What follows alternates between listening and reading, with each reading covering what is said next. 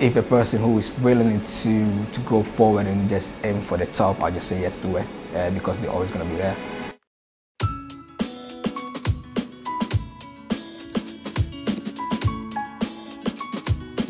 Hi, my name is Bernard Edu Opoku, and I'm studying cybersecurity in John Moores University.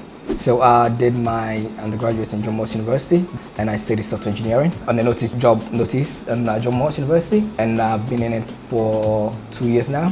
Applied for a master's, and they decided to pay for my master's. So it's great. Currently, I'm a business systems developer. So what we do is build systems for my business. So like systems that's gonna help them improve day-to-day work.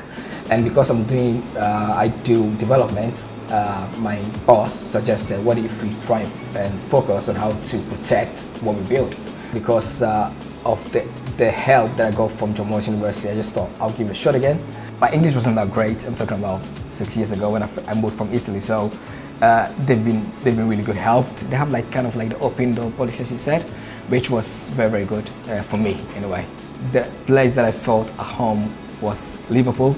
People are friendly, they are welcoming, and I call it my second home.